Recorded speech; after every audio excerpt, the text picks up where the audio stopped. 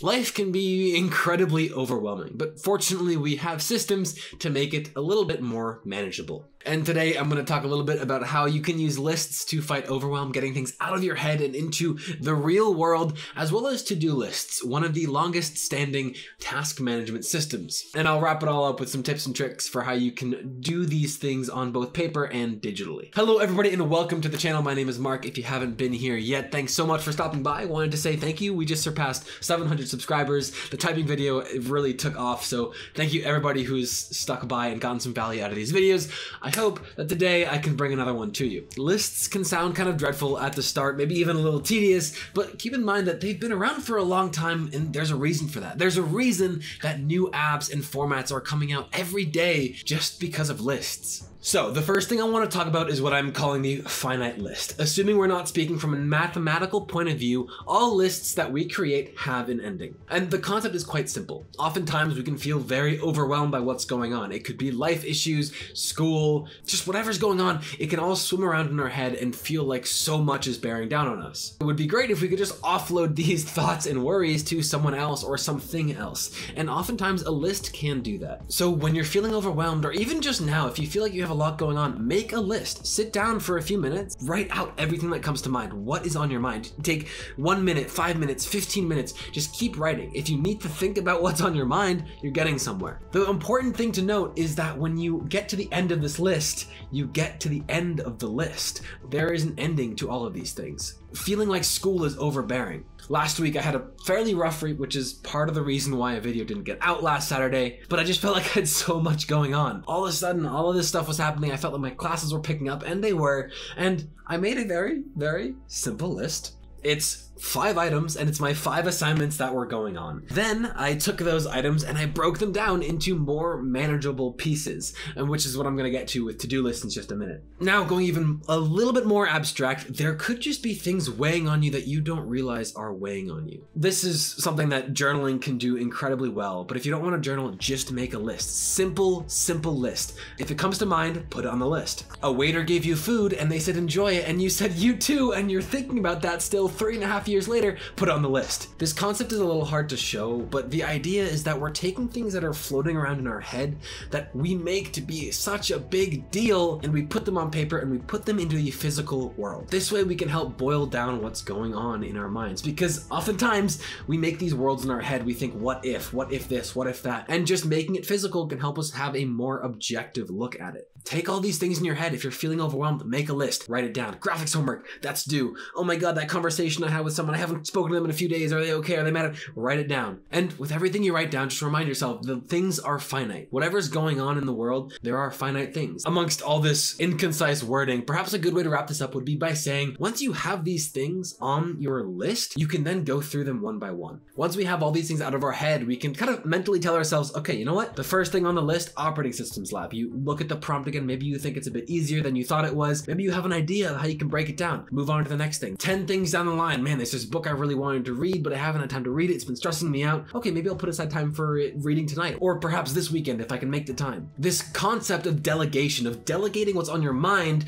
to this simple list can be super helpful. Now, this same concept applies to journaling, and if you're someone who journals, you might already realize this, but making these lists can be just so simple and help us have a more objective view about everything that's going on. And again, the lists help remind us that whatever's going on is finite. I'm still a little mentally exhausted, so that might have been so incohesive, and I apologize. The big picture is that if you have a lot going on, just write bulleted points of everything that's going on, put it into the external world, just get it out of your head so you can clear up space. That's all it is. Last week when I was stressed out, I thought, you know, so many things are happening. Oh my God, what's going on? And I ended up writing out my school tasks and how I'm behind in Russian and behind in art and behind on my game. And I ended up coming up with some pretty good plans. And that is going to be our segue into why to-do lists can be so fantastic. I used to be pretty against to-do lists and calendars and everything just because I was like, oh, I can keep track of it in my head, that's fine. But when you list everything out you have for the day, you can look at it and make a choice from there. This can help avoid something like analysis paralysis, where it feels like you have so much to do today, and then you write out all the tasks you have, and whether or not that's 10 tasks, 20 tasks, maybe even 30 tasks. If you have 30 tasks, you should find what you don't need to prioritize on that list and push them off for later. But it's finite. The things you have to do in a day are finite. finite. You don't think, oh, I'll do the operating system lab, maybe that's too hard, maybe I'll go read, maybe I'll do this,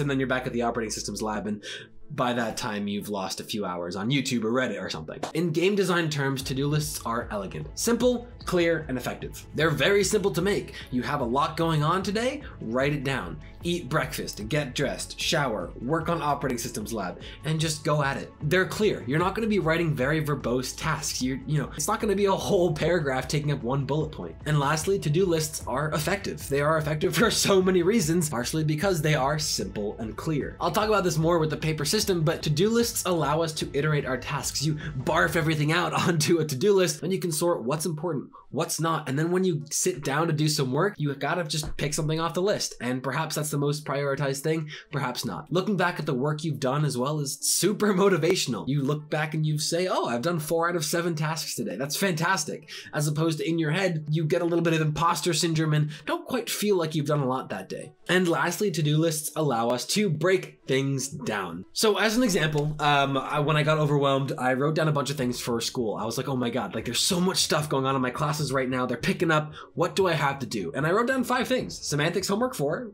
a paper that I had to write, graphics homework, a reading, and my operating systems lab. And I realized, that's just 5 things. In my head, I'm making these out to be a much bigger thing than they are. What I could do is I could make a to-do list for every item on that list. And that's a really simple list, but it allows me to take a step back, not have to think about all these things going on in my head and to say, okay, I have 5 things that I have to get done.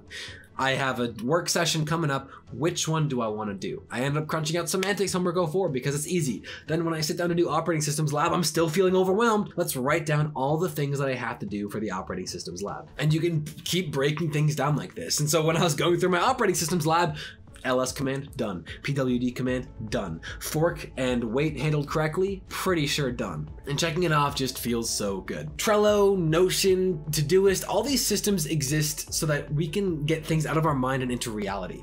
It frees up mental space and mental energy so that we can focus on one thing at a time. We can leave to apps and notebooks what isn't urgent right now. When you have a to-do list, clean the house, go grocery shopping, get a haircut, which I desperately need. We can pick one task and focus solely on that. We don't have to think, oh my God, when am I gonna get this done? Oh my God, when am I gonna go food shopping? Oh my God, when am I gonna go get a haircut? It's on the list. We're just gonna focus on one thing right now. And to-do lists helps you do just that. One thing by one thing. Now, maybe my bulleted script and incohesive rambling combined have somehow persuaded you that you should take 30 seconds and make a to-do list for tomorrow. Quick digression, one of the best things that I learned was that when we're planning for a day, we should plan it the day before. It just makes life a lot easier, takes off a mental load in the morning. Anyway, when we make these lists, we have a few ways to go about doing them. We can use a digital app or we can use a paper system. I'm a fan of using both. And a to-do list app that I use every minute of every day is Todoist. This is not sponsored or anything, by the way, in case anyone thinks I'd be sponsored. When I first installed Todoist, I wasn't a big fan, but then I just started diving into it. And that's kind of the whole thing with these productivity management tools. Oftentimes, we don't use 100% of the tools they offer us, and that's okay. If at least one part of a productivity tool or app or whatever helps you, then you're making the most of it. The main mechanic of Todoist, or how I see it in my eyes, is the ease with which you can put in tasks and have them automatically sorted by category, filter, priority, etc. When I first started using Todoist, the only thing I did was if I had an idea in my head, I would write it down and put a date on it. You can write tomorrow, the day after tomorrow, every other day, and stuff like that for repeating tasks, which are another great feature of Todoist. I started doing this and then I got more into it and I realized I could make projects. So I could say, okay, record list making video on October 14th, # lifestyle videos. Submit graphics homework every Tuesday by 7 p.m. P1 for priority 1. One of the best things about this is that you can literally forget about stuff because Todoist will automatically handle it for you. You could go into your calendar app and scroll to Thursday and schedule something in. Sure, schedule in a repeating event, same effect. You can also put subcategories within categories, and I think that's fantastic. It's just very aesthetically pleasing, and it's very elegant. Although adding comments, attaching files, and filters have been very nice. I survived on Todoist for about 2.5 years without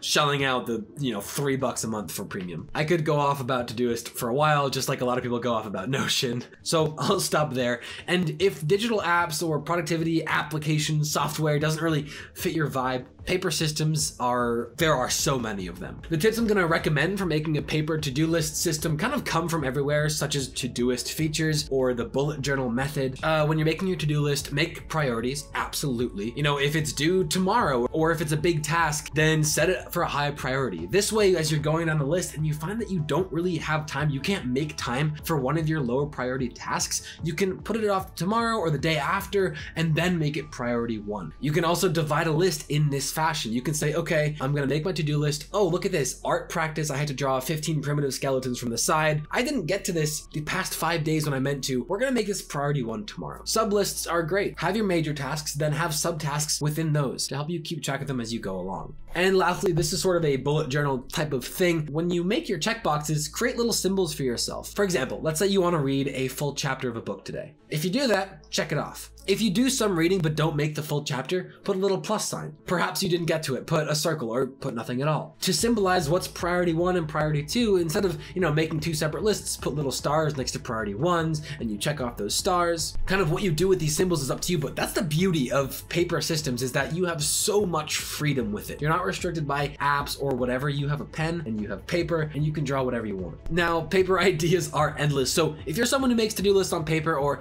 perhaps you get some value from this video, definitely leave a comment down below because I'd love to hear your ideas. All of my ideas are pulled from all these different places. I find what works for me and then I just kind of form it into my own thing and I try to generalize it again when I make these videos. So if you're ever feeling overwhelmed, get stuff out of your head. Put it on paper so that you can identify it externally and work with it externally, dealing with one thing at a time. We can get so overwhelmed about the smallest things because we're human. That's just part of how we function, unfortunately. So amongst this whole ramble of a video, I'm sorry that it was so trailing and digressive. I do hope you got some value out of it.